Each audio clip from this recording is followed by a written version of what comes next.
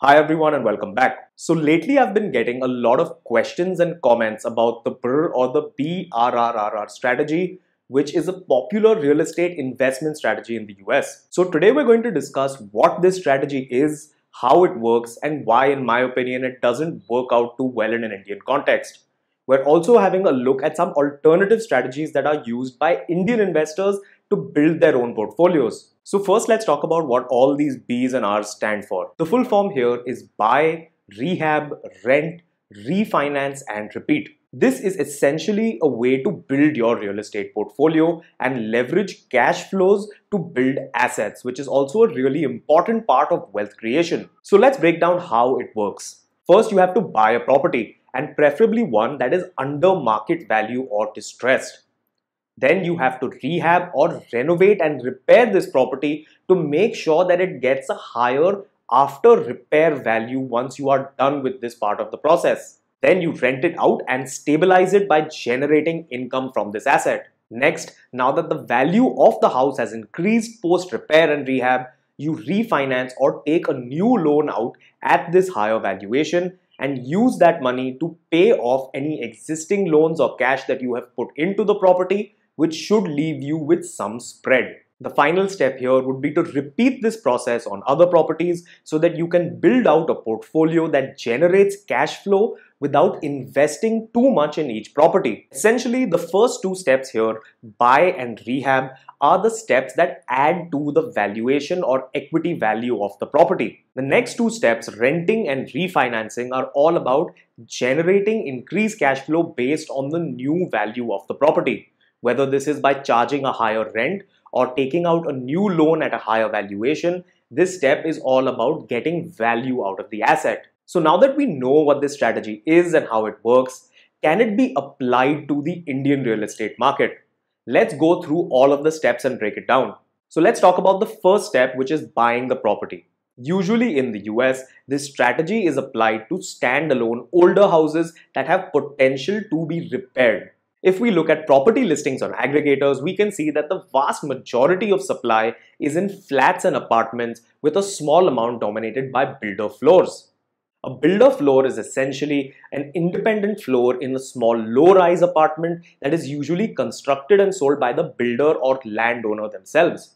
In the larger cities of India, older structures are usually redeveloped to make new apartment complexes, and in cities where houses are prevalent, families would like to construct their home on a plot from scratch. Now that we have established that houses make up a very small proportion of this market, let's talk about price appreciation. We have spoken about the problems of supply and inventory overhang in Indian cities in the past. Inventory overhang is the amount of time it would take a developer to sell their existing inventory at the current rate of sales.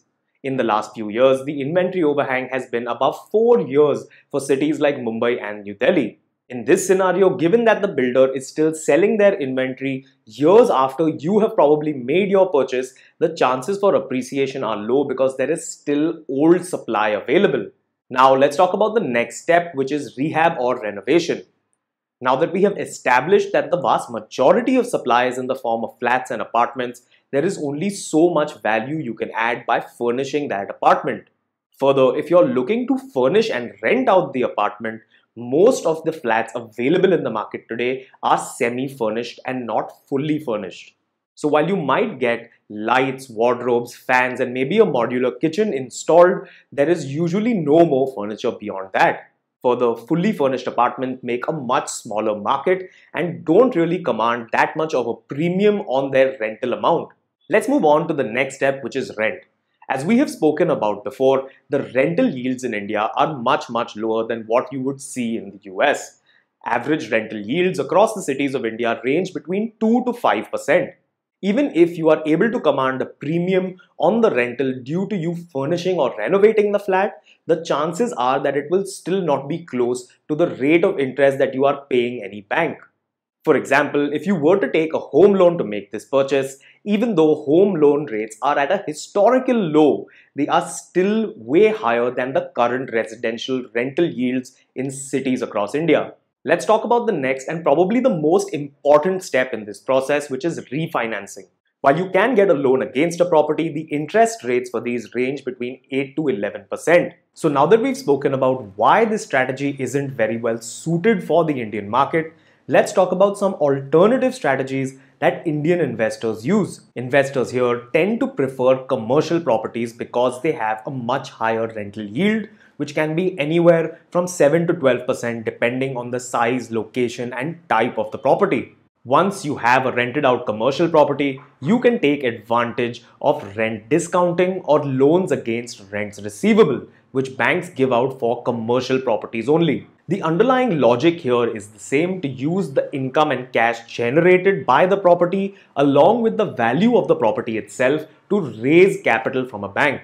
Instead of rehabilitating or renovating a property to increase its value, you can buy a commercial property and rent it out to a corporate tenant to make it an income earning asset. Instead of increasing a property's value and then taking a loan at the higher valuation, investors here prefer to pledge the rents receivable to get a portion of the asset's value as a loan.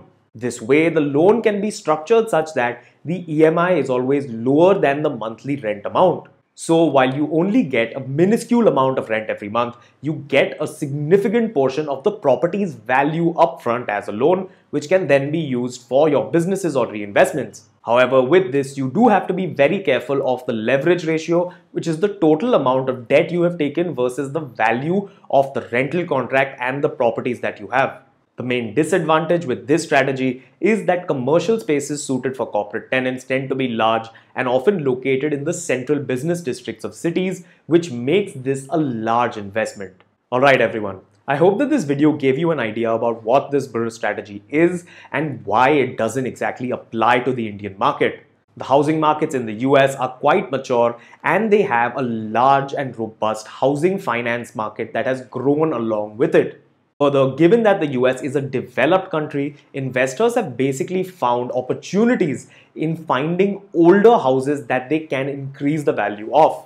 Given the way India has developed, in my opinion, there just aren't as many of these opportunities available, at least in the cities of India today. Please let me know what you think in the comments below, and as always, please remember to like the video and subscribe to the channel if you enjoyed the content. Thank you.